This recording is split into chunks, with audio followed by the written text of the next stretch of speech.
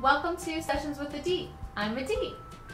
So I hope you have your tea with you, as I do have mine, and we'll get started. Today we're going to talk about breathing, the right way to breathe versus stress breathing. Most of us are stress breathing. So one way to check for that, I'm going to put your tea down and put one hand on your chest and one hand on your belly. And just take regular, deep, normal breaths as you do.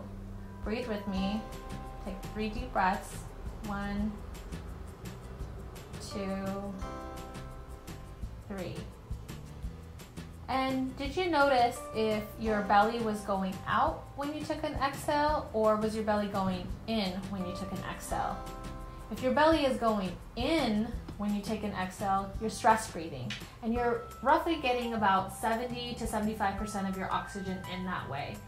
The correct way to breathe, I'm going to show you in a second, is to take full belly breaths. And what that means is you're getting 100% of your oxygen in. So whenever you're having a moment of stress, let's say you're at work and you begin to feel overwhelmed, your boss is down your throat about something and emails are flooding in, or a coworker says something to you and you just are stressed out from the day. Maybe you're at home and the kids are running around and they're screaming and there's chaos and the phone's ringing and your attention is just being asked to go everywhere. If you even just take 1 minute to just pause and focus on your breath, it begins to calm down your central nervous system. And what that signals to your brain is to begin calming down. It begins to tell your brain it's okay, you're okay, that immediately goes to fight or flight mode when we're activated and we're stressed out, and we have cortisol, which is a stress hormone. It begins to get released in the body when we're overwhelmed and we're stressed out. And too much cortisol in the body produces overwhelm and stress. And in the long term, stress has a lot of negative side effects for your health. So even if you can take 1 minute, when you start noticing your heart beating fast, when you start noticing you're short-tempered, when you start noticing your palms might be sweaty. So these are some signals that you actually need to stop what you're doing and take a moment of breath. You could even be in the meeting that's stressing you out and no one would know that you're calming your central nervous system down just by focusing on your breath. So I'm going to teach you the correct way to breathe. Join me. I want you to put one hand on your chest and one hand on your belly, just like we did before. But this time, I want you to get 100% of your oxygen into your breath, into your lungs, into your body.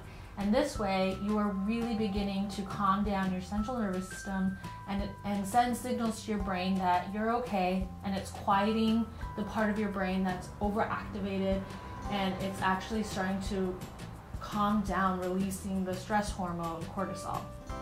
So I want you to close your eyes. I won't close mine, but I want you to close yours. Are they closed? I'm waiting. Close your eyes. Great. Now one hand on your belly, one hand on your chest, and just connect with your mind and your body right here. And just listen to the sound of my voice. As you take a deep breath in through your nose, I want your belly to go out. Feel your belly push into the palm of your hand. Now exhale. Open your mouth and exhale. And feel your belly go in with an exhale. Take another deep breath in through your nose.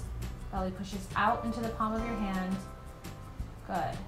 Now exhale.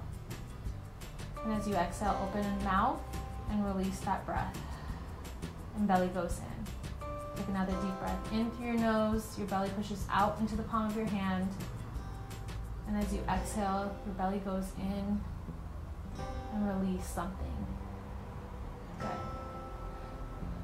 Do you notice a difference from when we first started the video and now? If you did, that's really an important point for you to pay attention to. That your brain began to calm down. You began to calm your central nervous system down. You began to calm yourself down. And from that place, you can begin to make a decision again. You can re-engage with your environment, and you can feel more clear-headed. But when you're overactivated and you're stressed out, you're not really present, you're not really focused, and you're not making clear decisions that feel good to you or to whatever environment you're in. So wherever you are, just try that again next time. Take a deep breath, and remember, when you inhale, your belly pushes out. When you exhale, your belly goes in. And when you practice enough times, you just begin to do that naturally, and you'll breathe that way. If you're ever doing the opposite, know that you're stressed out and you just need a moment. Go for a walk, go into the restroom if you're at work. If you can't do it at your desk, if you're in a meeting, just even for a second, just stop thinking about the meeting and return to your breath. And begin to take intentional deep breaths in through your nose, belly goes out, exhale, open mouth, belly goes in. And that way you'll be a lot more present with what is going on around you. Another helpful strategy for breathing is if you have essential oils. So I use Sage Wellness. They're a great brand, and just be sure that if you have any allergies, skin irritations, that you talk to your doctor, your primary doctor, maybe talk to if you go into a essential oil store, maybe talk to the worker there about your specific skin conditions. But the ones I get have no alcohol in them. Sage Wellness, I believe they have a website, sagewellness.com, and I love their stuff. It's like really strong, really potent, and really good quality. So this is lavender, and what I do is put a little bit in the palm of my hand. This is a roller ball, and then I rub it like this. Get a good couple rubs in, feel the heat between the palm of your hands. And this is another way to take deep breaths intentionally when maybe in the morning you're meditating or right before bedtime. Lavender is a calming scent. And now that it's in the palm of your hand, just put it up to your nose like this and keep it there while you take deep breaths. So it looks like this. In through your nose, out through your mouth. In through your nose, out through your mouth.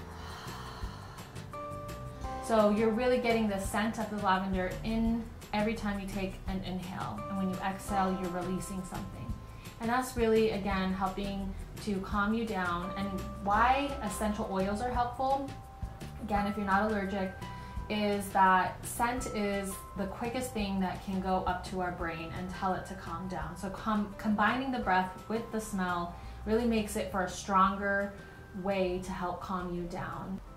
Our nose is known as our second brain. It takes about 20 seconds from anything that you're smelling to get to your brain. That's why sometimes if you smell something and it's actually not helpful to you, you'll begin to feel irritated. You might feel some type of way because your brain's starting to remember that smell. And if it's combined to a memory that isn't pleasant, it's going to start stressing you out. And you might want to remove yourself from the situation because it just doesn't feel good to smell it. So the same is true as if you smell something that is sending some positive signal, that's sending a calming scent smell to your brain, because then your brain attaches to that and it begins to calm and relax. So those are some tips on how to breathe correctly. I hope you try them next time. Let me know what you think in the comments below. Until next time, cheers.